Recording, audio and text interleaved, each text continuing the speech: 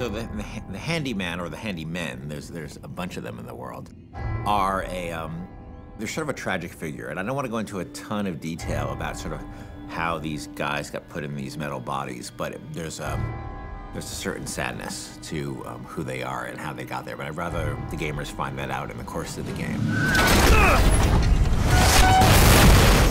The term handyman comes from his giant porcelain hands that we created. And if you look at toys of that era, they do a lot of work on trying to make the porcelain dolls feel realistic with the way that they paint the hands and the faces, but they're not quite there. It's almost like the original incarnation of Uncanny Valley. And we went back and forth at a lot of different designs. One with, see, like exposed organs, but it was just too on-the-nose video game, with clothes, without clothes, with this head, with that head, until the one that we finally settled on, which is, you know, the exposed heart and the torn clothes and, you know, the bald sort of cut-up face.